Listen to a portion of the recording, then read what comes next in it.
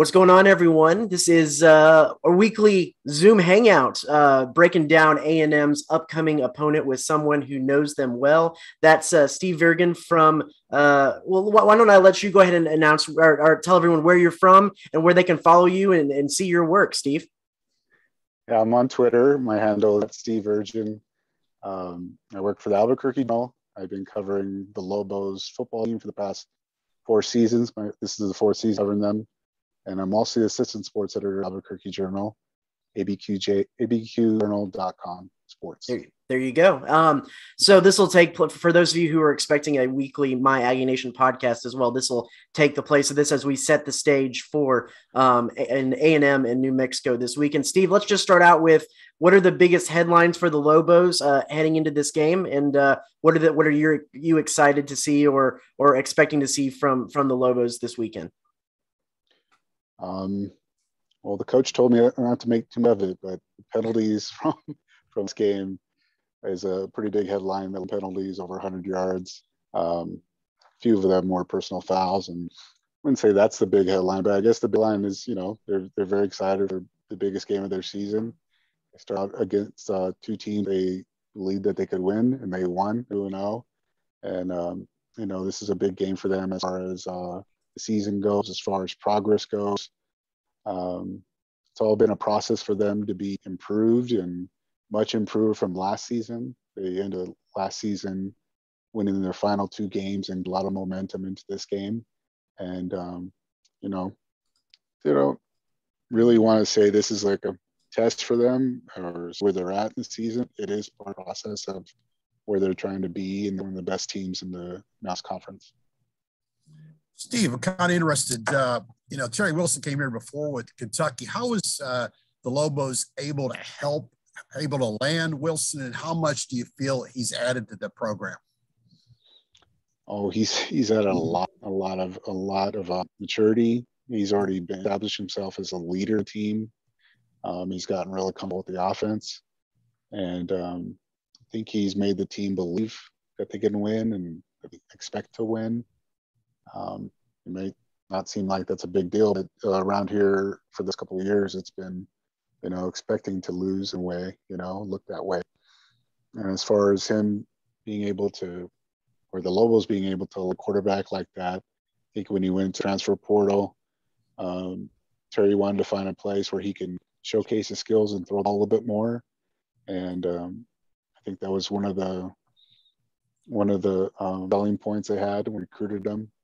And offensive coordinator Werheim, his father, coached Terry in school in Oklahoma. So there was a connection there as well. And they were able to land a transfer quarterback with a lot of experience in big games. Go ahead, Cease. Interested. What do you think about one up against this A&M defense? I know you were quite the press conference when he's talking yesterday about how good this defense is.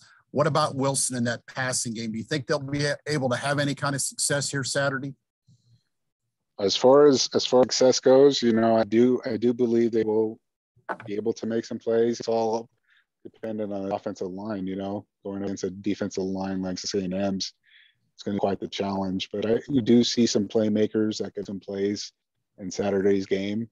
It's on the other side of the ball that's concerning. But as far as defense goes, we'll see, but these past couple of games, they got into hot starts, fast starts, and I'm expecting the same. We'll see.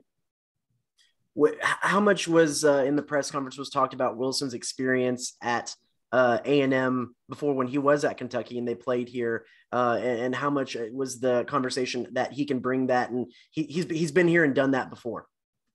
Yeah, it was about a lot actually. In the press conference, and he talks to reporters every day as well. And he's kind of made other players believe that they can win a game like this, or even, contend for a win in a big time college atmosphere. And he's made them believe because he's backed it up. He's been in big games like this. He won at Florida with Kentucky, and as far as leadership goes, where it comes in, so they believe him. Definitely. I know another big part about what New Mexico has been able to do and have success comes in the kick return game. What are the weapons they have there, and is that something that was expected with this team this season, or has come as a little bit of a surprise? I would say it's come a bit as because Manny Green wasn't used return game last year or the year before as much. He's kind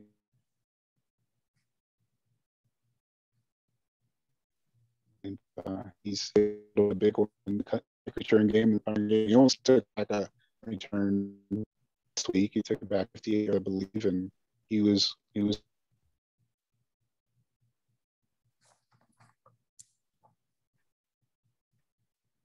Is the hiccup on my end, or is that? I'm not hearing him either right now. Okay. Hey, Steve, I think we you froze up on us a little bit. Not sure if you can hear us or not. Doesn't look like the connection's great. Yeah. Oh, there he goes. Wow, that was fun. That was quick. Well, if somebody had been on time, it would have been, he'd have had 3 more minutes. Okay. Okay. There we go. There we go. Yeah, oh, wait, maybe frozen again.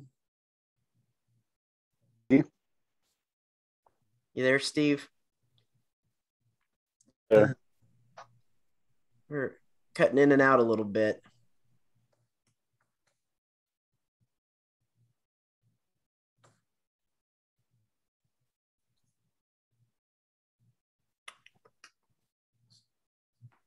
Just pause the recording and all right, everyone. Sorry, we experienced a little technical difficulties, but we have Steve back here on the phone line for us. And Steve, we'll just start back kind of where we cut out there before we had some of the technical difficulties. And that is talking about the kick return game for New Mexico. Was it as much? Was it they've been successful this year? Was that something you expected with this team, or did it come as a little bit of a surprise? It came as a surprise to me. Yeah, it was unexpected, but it looks like they found a key guy as far as the return game goes, and Manny Logan Green. And he didn't do that much as far as returning last year, but he's really stepped it up this year, and he's fifth in the nation in all-purpose yards. And he almost took back a punt return for a touchdown last week against New Mexico State. He was about a couple of feet away from just breaking it all the way, but he took about 58 yards, and he's definitely a threat when it comes to kick return, punt return. He's also a receiver. But yeah, he's kind of stepped it up as far as special teams goes. Mm-hmm. I know when we talk about Wilson too, going back to him a little bit, he's a guy that can throw it and can run it. A&M has had some struggles with quarterbacks that can run the ball so far in their first 2 games. How much of a threat is legs to Wilson and what he's been able to do and have success this season? You know, in these past couple of games, when he takes off, it's been on design plays. And I haven't seen him use his legs when he needs to or when he has to, as far as pass rush goes. So we'll see how that goes. But he's definitely a threat when it comes to running, and he's broken a couple of big runs these past 2 games, and I think it's opened up the offense. It really has, and it just makes these playmakers that they do have more viable and more of a threat as well. But he definitely can take off when he needs to. Steve, we talked about how Terry Wilson had played at Kyle Field before when he was at Kentucky. New Mexico played at A&M back in 2017. Are there any other guys on the New Mexico roster, maybe some 5th-year seniors or older guys that made that trip to College Station and have any recollection of that game? Oh, I have to go back. I would only think there might be one. What year was that again? 2017. 2017. Yeah, I think there might be one. And Corey Hightower, he's a starting defensive back, plays corner, and he's had a couple of redshirt years and got the extra COVID year. So he did. I'm pretty sure he was at that game, but he might have been a redshirt back then. Yeah. What was so in general in covering the team this year, what has kind of been the expectation for the Lobos from not only the players and the coaches, but the fans for what would be a successful season, a successful mark for this program? Oh, good question. I think last year they end of the season, win their last two games. So I guess expectations were just to kind of continue off that momentum and surprise some people in the Mountain West. You know, they're picked last to be in the Mountain West, picked last in the Mountain West, and I think fans or people that follow the team, they are expecting a improvement, significant improvement from last year.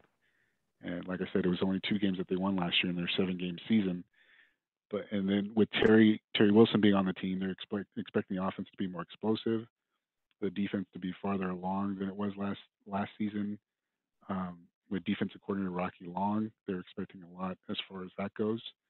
And a lot of people believe they can surprise people in the Mountain West and contend for games. You know, when I looked at their roster coming into the season, I was kind of impressed, especially with getting 14 seniors back because of the extra year of eligibility. I think that was a big help for the team, and for to get transfers like Terry Wilson. That's also picked up the team as far as their belief that they can win games. And you know, I think they do have a chance to surprise some people in the Mountain West. They're going to definitely, I think they're going to be in games. They're not going to be getting blown out in Mountain West games, but we'll see. You know, for sure. Well, Steve, I guess one question is, you know, what are some things that New Mexico is going to have to do in order to, you know, be competitive against A&M and give itself a shot at pulling an upset? A lot. It's going to take a lot. You know, I mean, this is a ranked number 7 in the nation. You know, I don't tell you guys, they're just a really great team. I think they're going to have to, what they've done these past 2 games. I know it's against teams that they were supposed to win the games, but these past 2 games they really got out to a hot start, and I think it's something that they really focus on. I know a lot of teams do anyway, but it seems like their first 5-10 plays or so on offense are scripted, and you know, I think that's been very important for them these past 2 games. It's going to be important for them every game. But for them to even have a chance, I think they do have to get out to a fast start and maintain it. Definitely have to create some turnovers, and I think a Rocky Long defense, which this is, 3-3-5, has been known to cause turnovers, and they definitely have to cause some turnovers and stay away from injuries. I think, win or lose, that's a really key thing, is to stay away from injuries because of the Mountain West being such an important part of the season. Yeah, I think, and to close it out here, we talked a lot about Wilson in the offense, and you mentioned the defense there. Who are some of the standouts on the defensive side of the ball, and some guys that probably might hear their name called a few times in Kyle Field this weekend? Yeah, along the defensive line, they have a leader, and a quiet leader, but he's definitely a playmaker, and Joey Noble, one of those seniors I'm talking about that got the extra year. A little bit undersized, but he's very fast. He tends to make plays, and as well as a pass rush. As far as a linebacker goes, another senior with the extra year is Devin Sanders, and they look to him for leadership now, because he's that linebacking core is kind of inexperienced, and he's probably the only one. He is the only one that has noteworthy experience. And in the secondary, Tavian Combs is their leader. Actually, he's only a sophomore, but he's grown up quick. Leads the team in tackles, and he's made a ton of plays these past 2 games. And like you said, I think that's a name that would be called during the game on Saturday. For sure. Well, Steve, thank you so much for taking some time for us today. Be sure to check out Steve's stuff heading into the big game this weekend, and we'll have more coverage on the Eagle and theeagle.com for the game this weekend.